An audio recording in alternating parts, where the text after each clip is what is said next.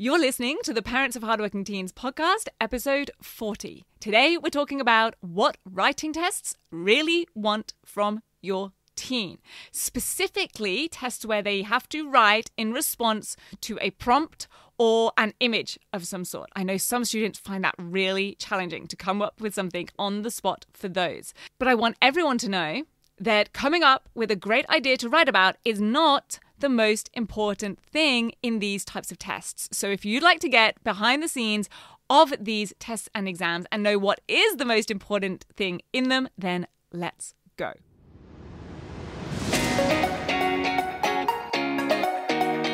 I'm Katie Jones, and with over 15 years in education as an award-winning high school teacher, international external examiner, and as a study coach, I've helped thousands of students skyrocket their results and confidence. And this podcast is where I share all my insights, tactics, and tips with you, the parent, so you can help your hardworking teen get happy, smart, and successful in their study, and have you both enjoy the journey along the way.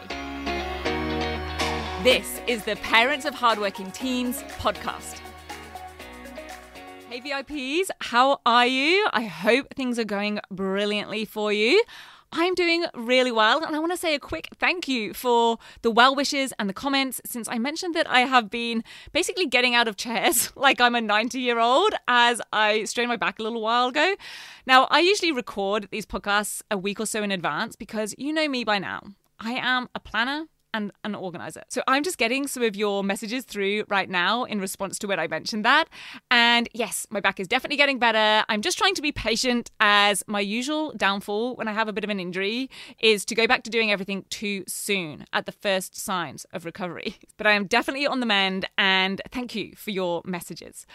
And I really wanted to get this podcast out there right now because I know that a lot of you in Australia have teens sitting NAPLAN tests this week coming up. And for those of you not in Australia, these are the literacy and numeracy national tests. They're like the SATs tests that we used to have back in the UK. And they have been brought forward in the year this year for a reason that I actually think makes sense.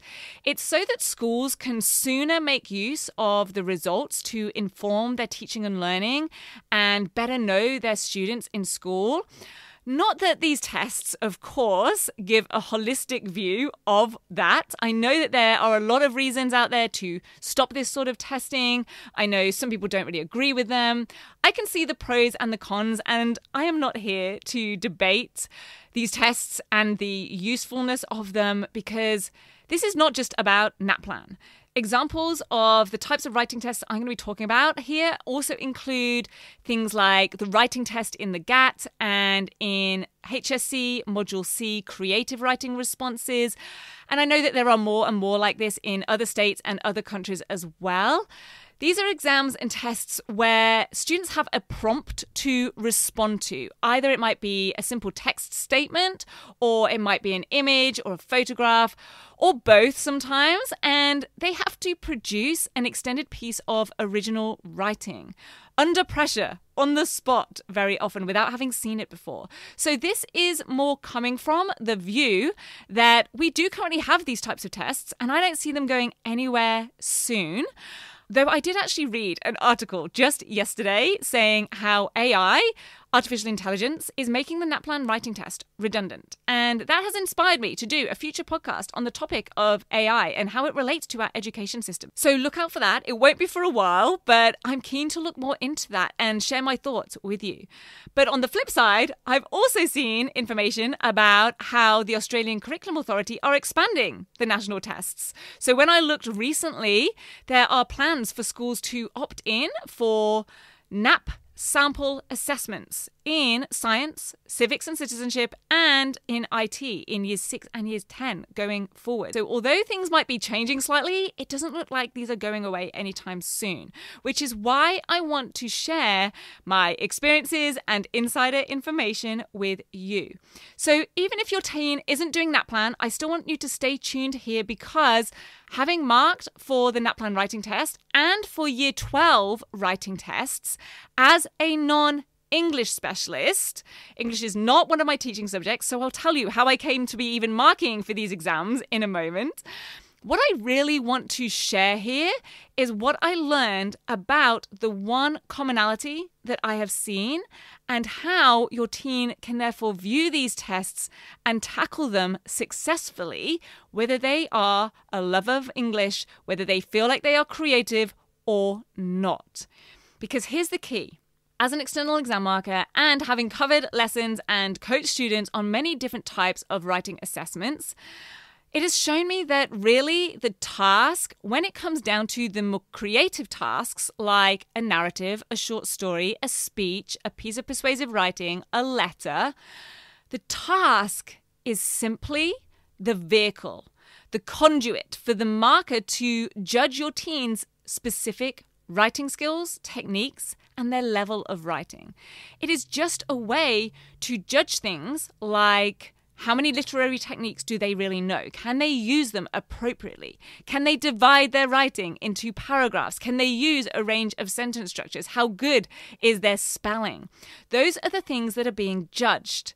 They could simply ask them as a series of exam questions. So they could just ask them, hey, come up with a metaphor for an old lady sitting on a bench, or identify an example of alliteration in this text extract. But instead, they're getting them to show all of those things and make sure they can use and apply them appropriately by making them write them in a full piece of their own. So here's what that means.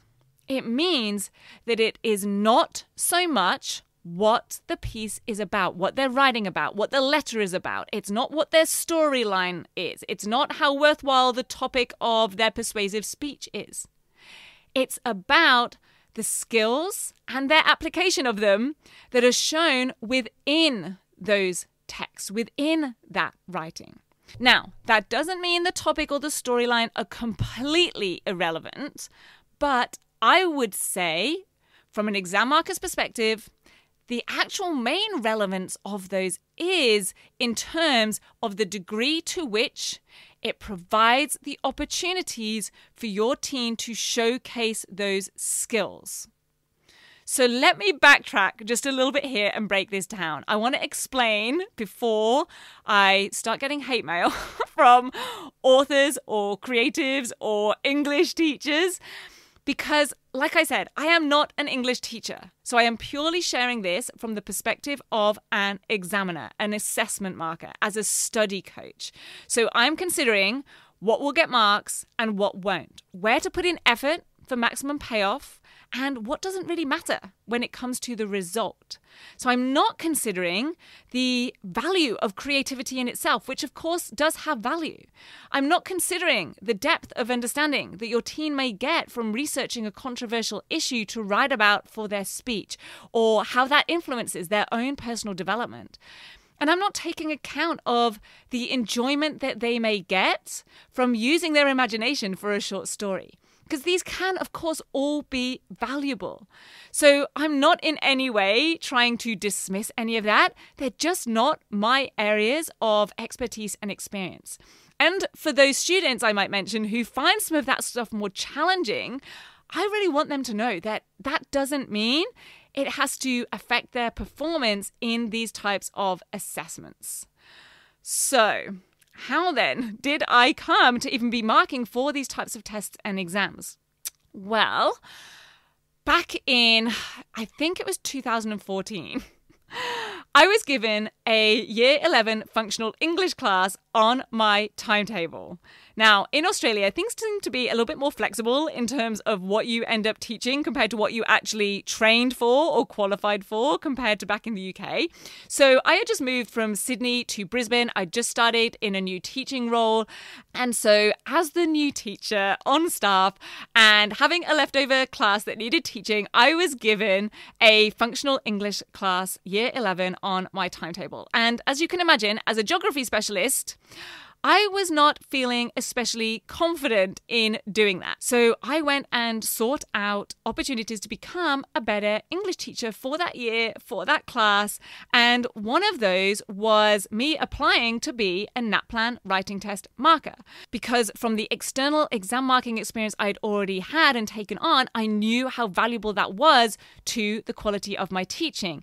And basically, because I'd already had experience of external assessment and basically I showed willing, I got accepted to be a NAPLAN writing test marker, and it really was super helpful, both to my teaching for that class and for my experience as an examiner, and not that I knew it then, for my future as a study coach. So I learned about different sentence structures and how they're used in different ways. Plus, I learned that if a student was to get a high mark, they had to show a range of different sentence structures and use a variety of different sentence lengths for effect. I learnt about how important it is to use a variety of punctuation and use it accurately, not just to enhance the way a piece reads, but also to achieve the highest marking criteria. I relearned all of the different literary devices for creative writing, all of the different persuasive techniques. And I say relearned because I did recall most of these from when I did all of that back in high school as a teenager, but definitely needed the recap and the reminders. And most importantly, I learned that incorporating a huge number of them in a piece of writing accurately was critical to getting a high mark. And I realized that the same marking criteria were applied whether the student was in year 3, 5, 7, or 9. And that makes sense because the NAPLAN tests are there to monitor progress, right? So it's understandable that there has to be the same criteria each time. It's just the standard that is going up through the years. And here's where this gets really interesting. If you've got a teen in a higher year group than year 9, stay tuned here because a few years later, I also marked the year 12 writing tests for the QCS trials.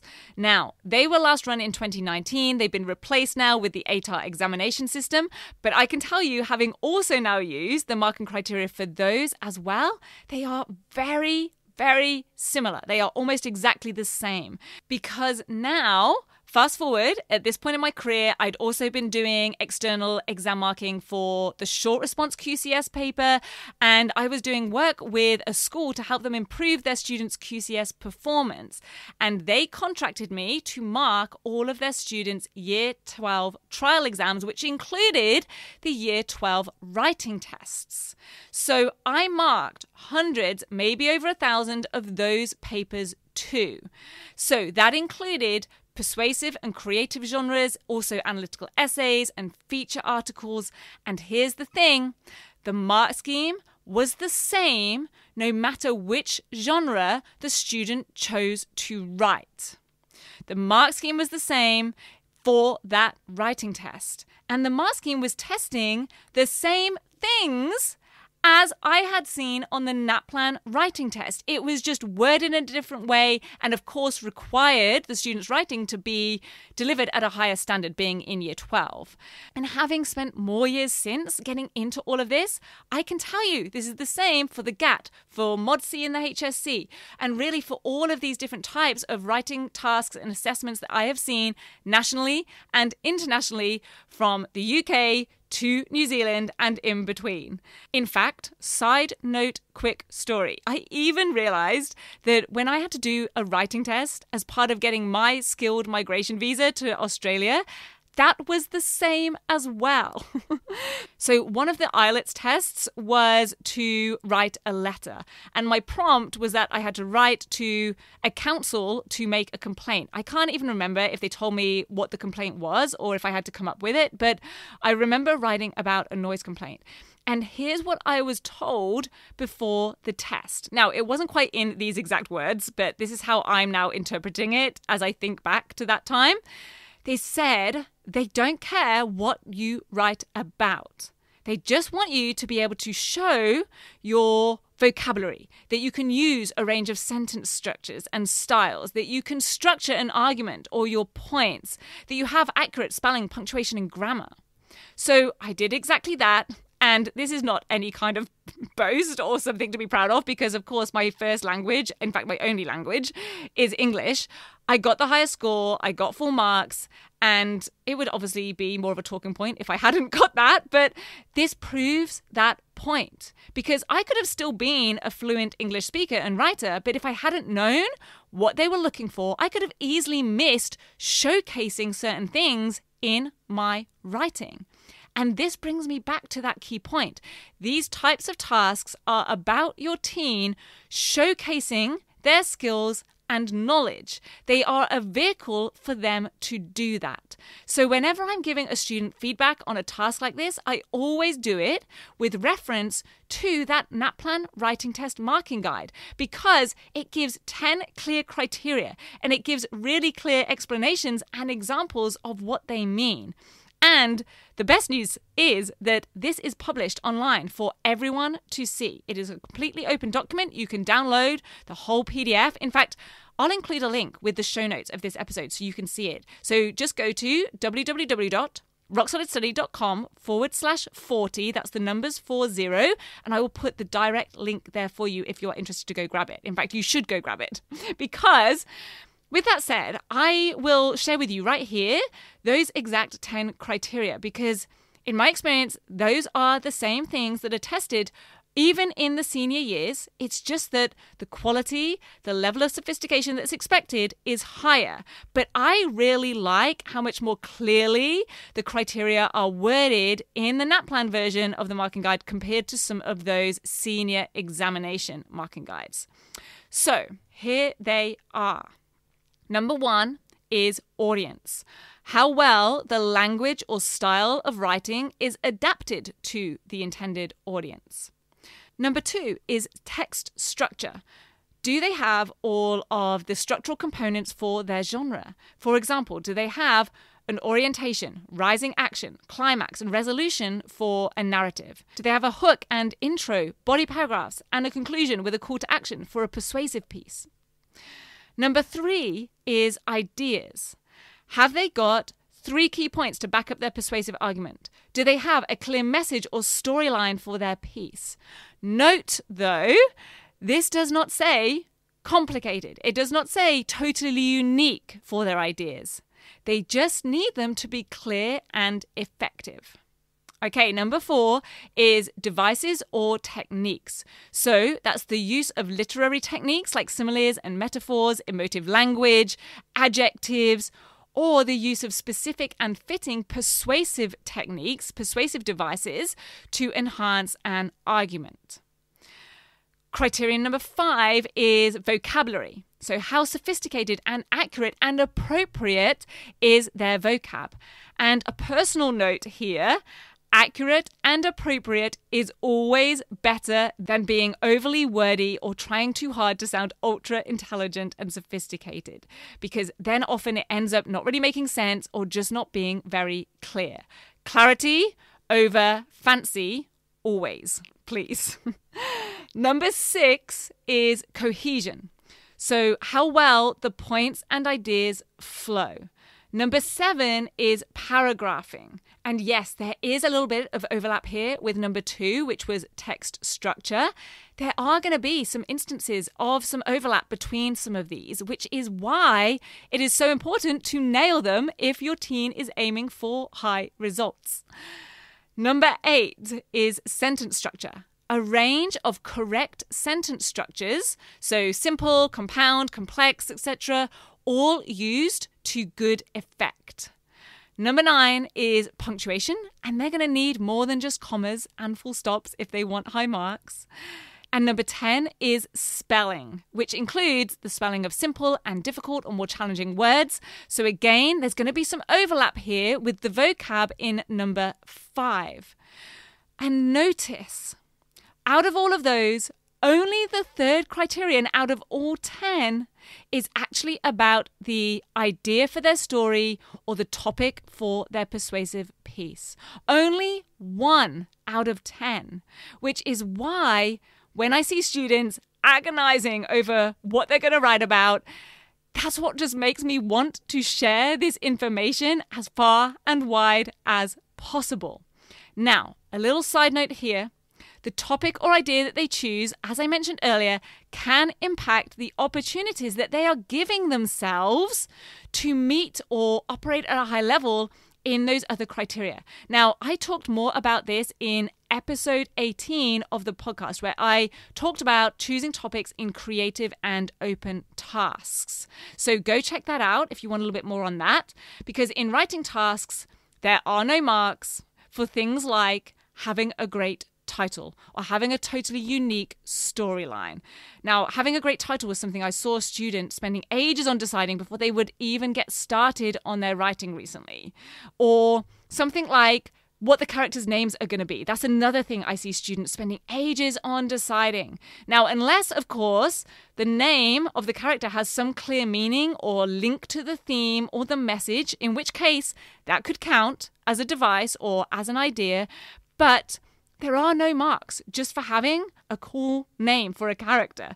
These things just simply need to be good and solid and present. They need to tick that box, but that is all. Because the writing task, whatever it is the vehicle for your teen to display and showcase the skills that they have in relation to that type of writing. Can they use a variety of sentence structures and actually tailor them for effect? Can they incorporate a wide range of devices? And as a guide, I will say what I consider to be a wide range based on my years of marking of tasks for students in year 9 upwards. I would say they need to have at least 15. Now, that might sound like a lot, but if they have, let's say, 5 paragraphs, an intro, 3 body paragraphs, and a conclusion, that's only 3 per paragraph. And often, 2 devices or techniques are going to be used in 1 sentence. So, for example, if it's a persuasive piece and they have a rhetorical question, that might also include some emotive language. So that was going to count as 2. So at least 15. They don't all have to be completely different in terms of the technique or the device, but I would say they need at least 7 or 8 different techniques in their writing, at least. So whether or not you agree with NAPLAN tests, whether or not your teen is a lover of writing or feels creative or enjoys English or not, I hope that you can see the importance of knowing the criteria that they're being judged against in order for your teen to focus on the things that are going to get the most reward and really show their ability. And that this is the case across all year groups and all types of assessments. So, like I said, I highly recommend you go download the NAPLAN test marking criteria for the narrative and the persuasive writing tests, because they are exactly the same, except for that third criterion, whether they are using persuasive devices or literary techniques. Everything else is the same. But you can use that for your own insider info to help support your teen. You can just hand them over to your teen to use as a checklist for any type of writing task. So like I said, go to the show notes in your podcast app or go to www.rocksolidstudy.com/40 to grab it to refer to anytime. And if your teen is sitting NAPLAN tests this week, then I hope that this is helpful. And a quick reminder that we have the Get Your Busy Teen Organized and Efficient parent and student webinar coming up. It's on the 30th of March and it is live. It is free and invites are going to be sent out on the Facebook page, the Rock Solid Study Facebook page, and to all of you on my email list about a week before. So get that date into your diary so you don't double book over it. It is live. Get ready to save your seat. I will see you back here next week on the podcast. I hope you have a wonderful week. Bye-bye. If you're ready to have your teen achieve their best possible results with less stress, then I want to invite you to enroll them in the 10-week Grade Transformation Program, where they're going to learn the key concepts, skills, and strategies to catapult their performance in assessments and exams. It's risk-free. They either achieve bigger and better results with a whole lot more confidence in 10 weeks, or we refund you in full. Just head over to www.rocksolidstudy.com/program and I'll see you there.